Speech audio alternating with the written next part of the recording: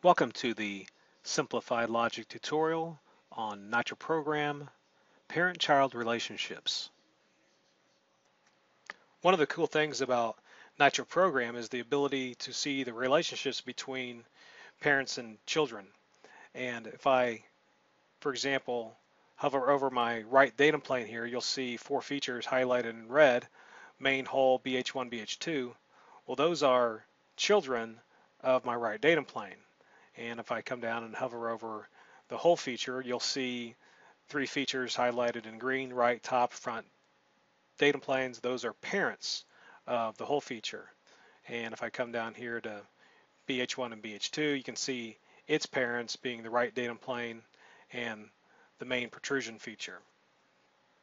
So the ability to see the relationships between parent and child features graphically is that once you decide that you're going to start adding logic to your model to make an intelligent, smart model that reacts to certain parameter changes, well, now I can see that if I have, for example, this whole feature, I need to make sure that if I'm going to add logic to that, that might shut that whole off at some point, that it not have any children.